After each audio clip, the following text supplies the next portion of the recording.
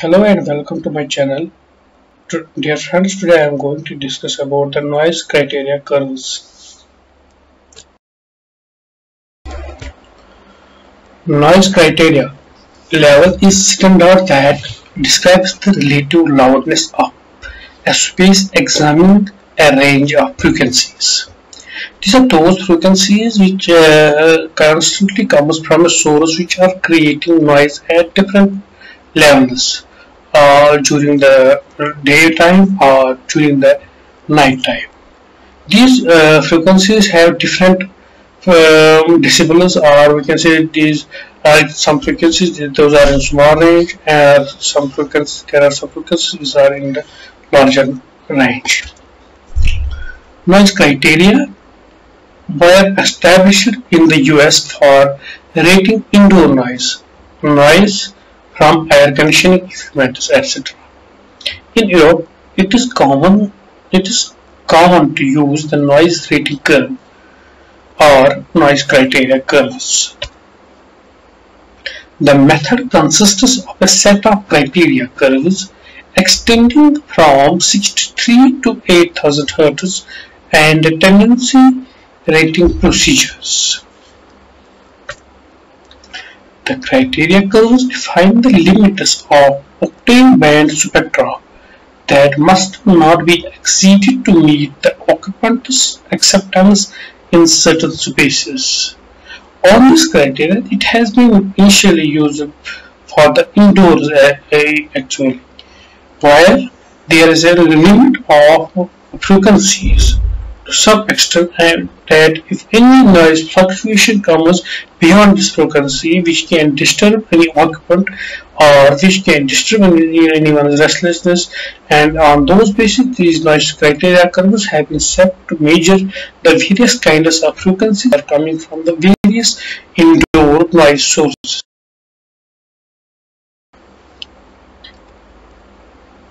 Okay, look at this picture. This picture shows different sound pressures in the decibels and frequencies. The noise criteria rating can be obtained by plotting the octave band levels for a given noise spectrum, that is called the noise curves, which are clearly represented in this picture. Here, these are various kinds of sound pressure levels which have different frequencies. In this case, we are representing the frequencies, and in this axis depends the this is sound pressure level in the decibels. Okay, this is another graph. It is a graph of octave band which is of center frequencies.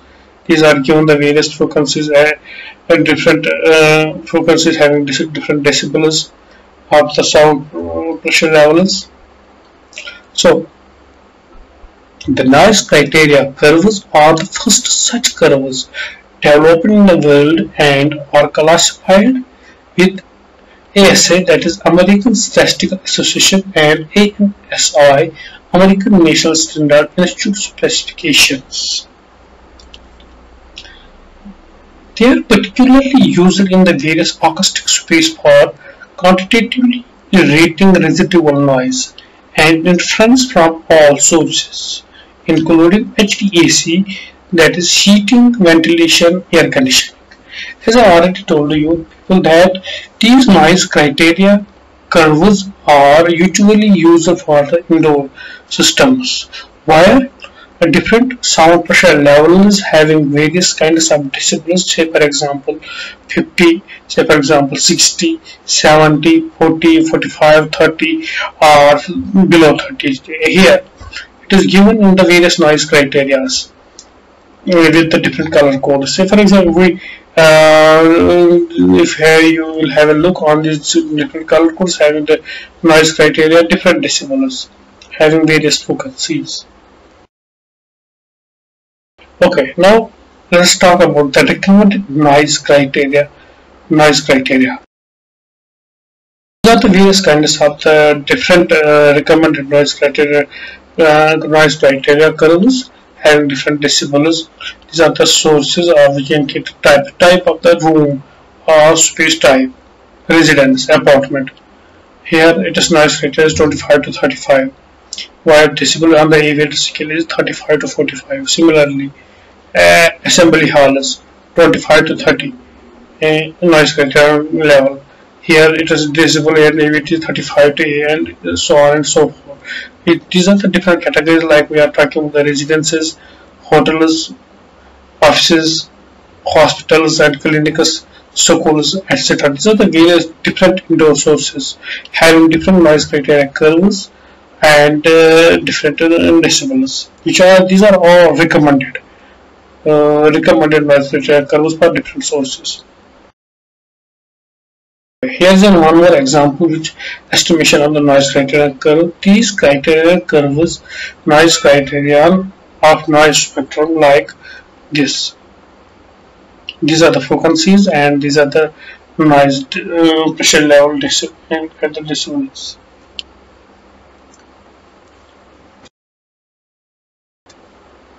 Okay, the noise criteria is a single numerical index commonly used to define design goal for the maximum allowable noise in a given space.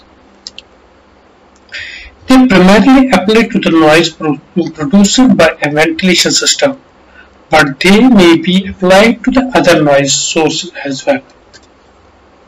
The noise criteria consist of a family of curves, which I have presented in the previous slides, that defines the maximum allowable octave band sound pressure level corresponding to a chosen noise criteria design and goal. Here's one more example of this acceptable limiters of the noise. These are the spaces and these are the noise criteria.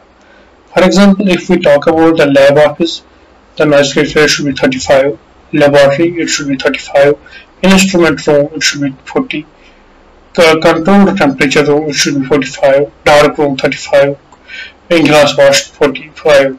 Similarly, there are the various spaces which have different noise criteria which are recommended by the various standard agencies. This is the noise criteria level for the rooms. Here it is the type of the space, acoustic requirements, while the acoustic requirement or noise levels, what is the recommended acoustic noise requirement for such spaces. Like we take an example of a conference room, church, lecture hall or classroom. Then the recommended noise criteria curve is 30 to 35. Similarly, if we take an example of the open office, schools, lobbies, public areas, the noise criteria is recommended from 30 to 35 to 40. Here are some other examples like large public offices, noise criteria is 40 to 45. Or when we come into commercial spaces like shops, garages, etc. For just acceptable speech and telephone communication, the noise criteria is 50 to 60, and so on. Thank you for watching this lecture. Dear friends, for such type of lectures, kindly subscribe this YouTube channel